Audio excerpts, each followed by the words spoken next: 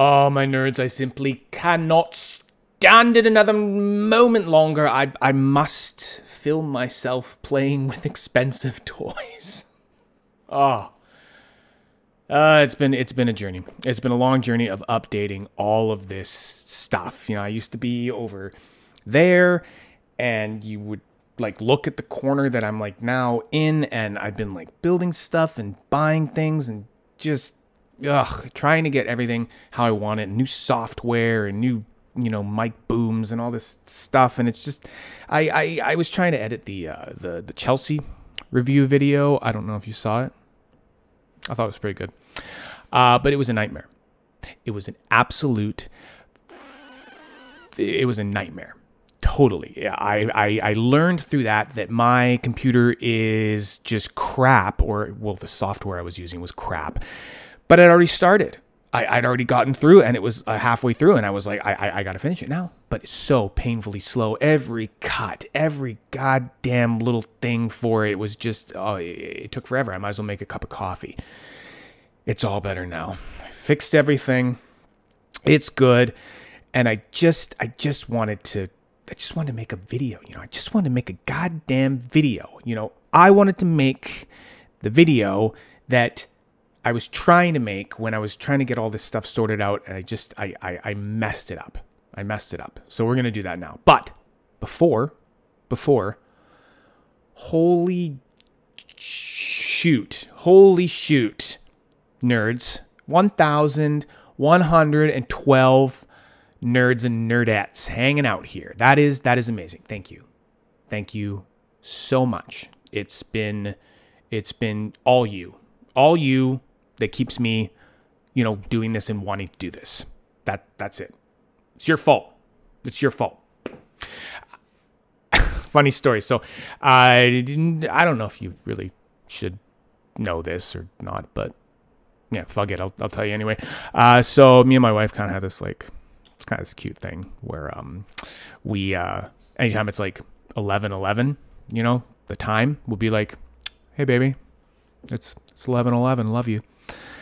It's kind of a thing with like 1111 or something like that, right? So as I was creeping up, it was like, oh, you know, baby, look at this. I got 1,109 subscribers and 1,110 subscribers. And then I'm like getting really nervous. I'm like, am I going to be able to get the screenshot? I want to get the screenshot. I want to get the screenshot where it's 1,111 subscribers and send that to her and be like, look at that.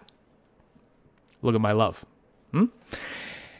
And it was last night. It was like 1,110, and then I woke up this morning, and then to my dismay, 1,112. Not that it's a bad thing, but I missed it, right? And I'm like, I missed it. It's 1,112. And she's like, just a second. And she unsubs herself from the channel. I refresh, goes down to 1,111, screenshots it, and then she subbed back up again. And now here we are. So yeah. Funny. Okay. Well, yeah. Anyway, it's all your fault, and you guys are awesome. Love you. So with that being said, if you haven't subbed up, sub up. Let's do it. Do it right now. Hit the sub button and hit the like button too. You know, because if you like stuff, I like to know about it. It's good. I like to know about it, and also comment. You know, I like comments. I like all the comments. I like the good ones and the bad ones and the weird ones and the ones in other languages, because I get to go and use Google Translate and figure out what the fuck you're saying, which is great. And then it makes me look so smart, right? When I reply, it's like, no, I just Google Translated what you said. That's it. Anyway, so this new software, so cool. So check this out. We are going to be looking at one thick boy. So I can go now like this, and I can kind of say, okay, now we want to look at, you know, the fidget, and now we want to look at my face. Now we want to look at the fidget, now we look at my face. And I can just like do this all live now. It's freaking great. So this is the thick boy. I'm going to see how many times I can say thick boy during this entire review. This is the Ziggy. This is the Ziggy, and this is the thing, the beautiful little thick thing that I failed to make an unboxing video with. I messed up the sound. It was just ruined. I'm not going to give you ruined, crappy footage. So I deleted all that, and here we are. Here we are just doing a review. with me getting a little bit more time with it, right? So, oh man, this is from 2EDC. Samuel Rosko. Kind of sounds like Sam Rockwell, the actor. Is that weird? I always think of Sam Rockwell when I talk about Samuel Rosko. Yeah, you're right. That's kind of weird. Anyway, so 2EDC. Thank you, Samuel. Samuel right there. So what you get, he always has this nice little envelope, a little stamp, and then you get some stickers. You always get the stickers. I've already put, I got a lot of stickers, right, from him. Well, I got a few at least. So I have already put one on my Pelican case. So that's there. But you get your little COA, certificate of authentication. There. Yeah, and then you get a nice little bag too. You know, if you want to carry it around in that. I don't, but you might want to. Do what you want with your Ziggy. So when I was about to get it, the day I was about to get it, I asked Samuel. I said, "So hey Samuel, where does Ziggy come from? Like what's the name reference there? It's kind of a cool name." And he says, "Well, originally I designed a bigger one, and I called it Bowie. And then I designed a mini version, and I called it Ziggy. So yes." This is named after the David Bowie album, Ziggy Stardust. As far as I can tell, he was cryptic about it. I just kind of assumed. I was like, oh, yeah, I know what you're talking about. Yeah, I know what you're talking about. David Bowie. I know all of his music. And I'm like there, like looking it up, being like, what albums does David Bowie have? And I'm like, oh, Ziggy Stardust. Ziggy Stardust. Yes, I remember that. So obviously Samuel is a big Bowie fan, and we should, focus on the other point that there's a bigger version of this. Like holy shit, because this thing is already thick. It's thick. It is. Well, I guess we should measure it. Let's weigh it first, okay? So it's in tungsten. So we are looking at heavy. 244. Just read it. Just read it, Zach. Just read it. 245 grams. There we go. So, I want to bring to the point that, Samuel did lie to me.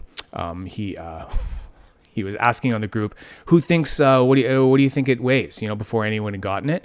And I was like, doing some math, from titanium to tungsten, which is usually 4 times. So the weight of a titanium spinner, if it's then made in tungsten, it's usually about 4 times the weight.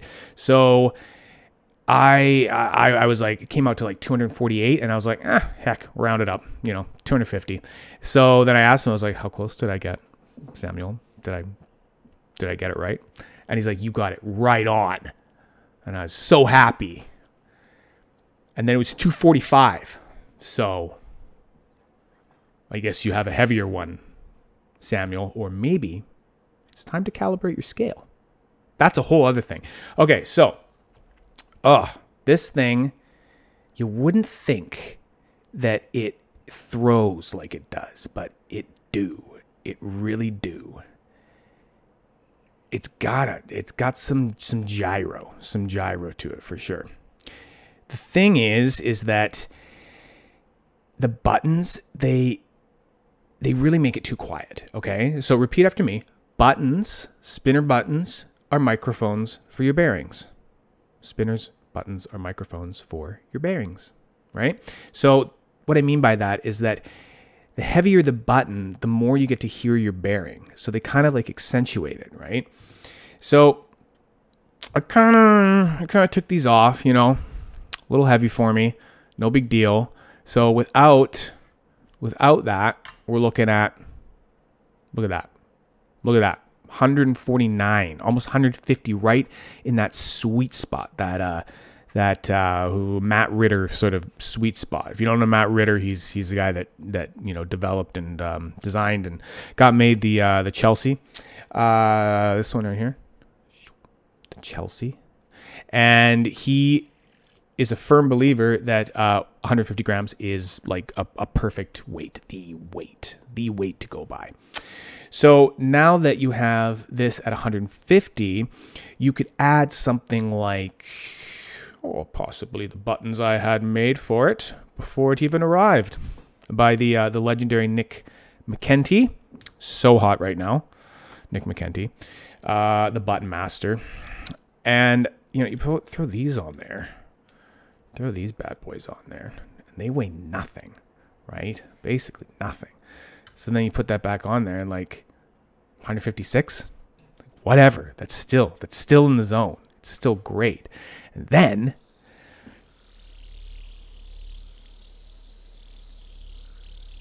like shut the front door. Stop it.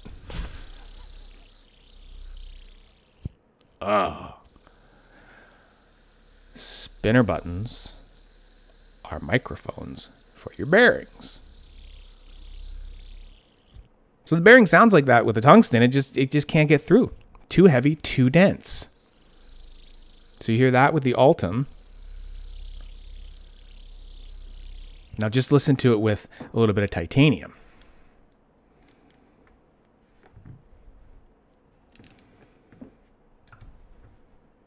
These are crystallized titanium grips from NJT Hand Power. So now it's just slightly quieter with a slightly more weight. Slightly more weight, see? Heavier the quieter. And then it's almost got a different, more of like the lower kind of chirp to it.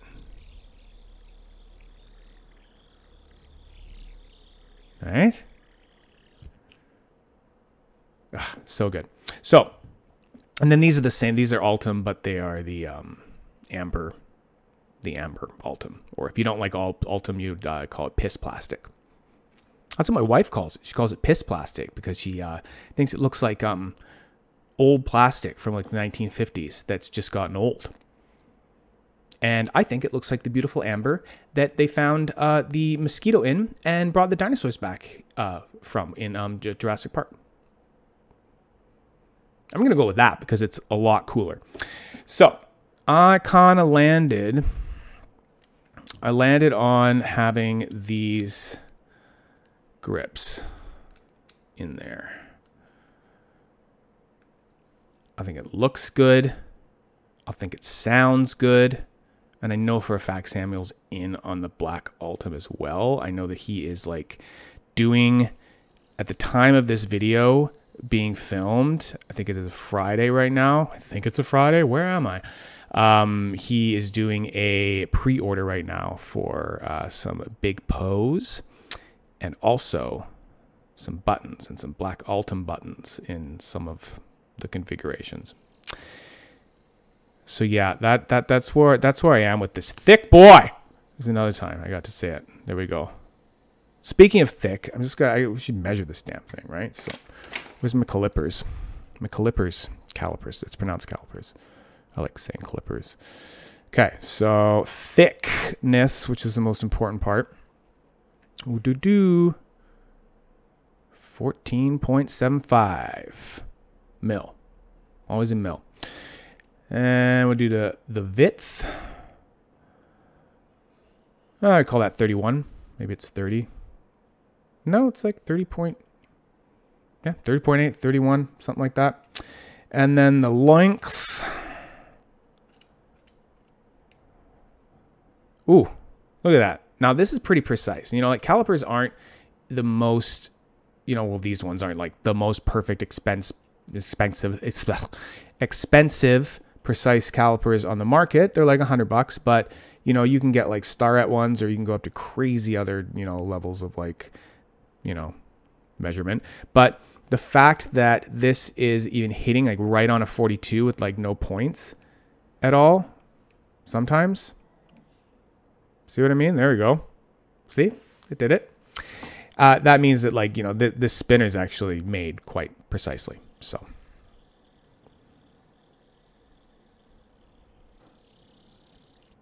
Yeah. So it's just this compact little nug. It's like a little nug, a little thick nug that you can carry around.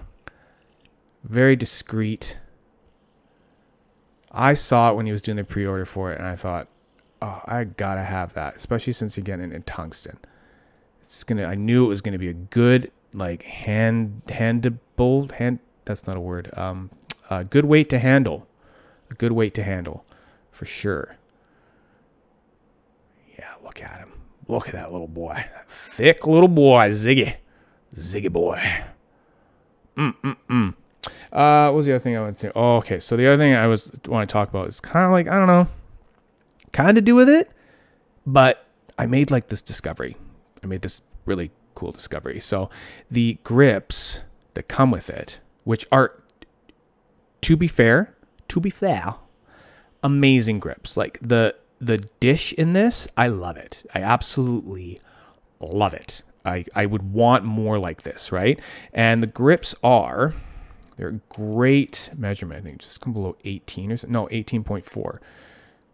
There you go, right? Because the body was, 14.7. So that gives it, you get about, you're getting just like around that, like kind of 2 mil, on either side. Not quite.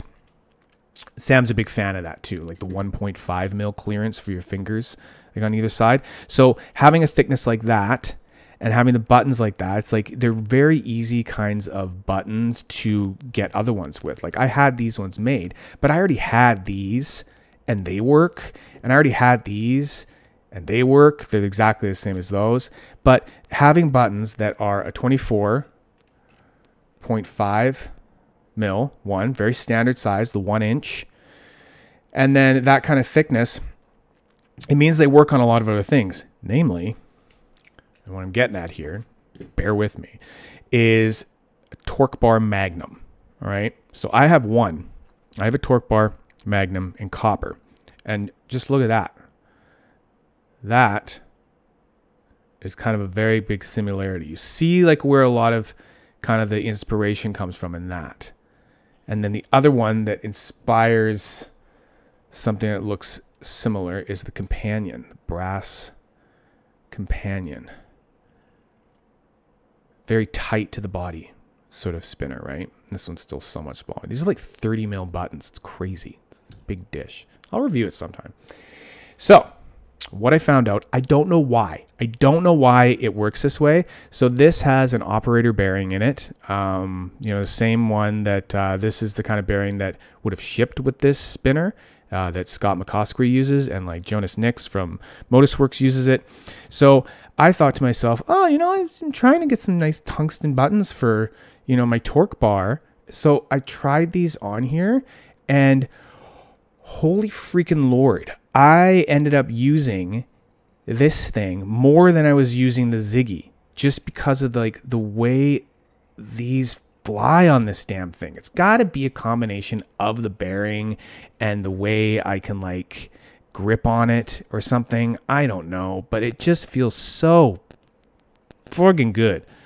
It's a really good match. It's a really good match. If you're into that sacrilege of like swapping buttons and stuff like that. I know you are, you dirty little nerd.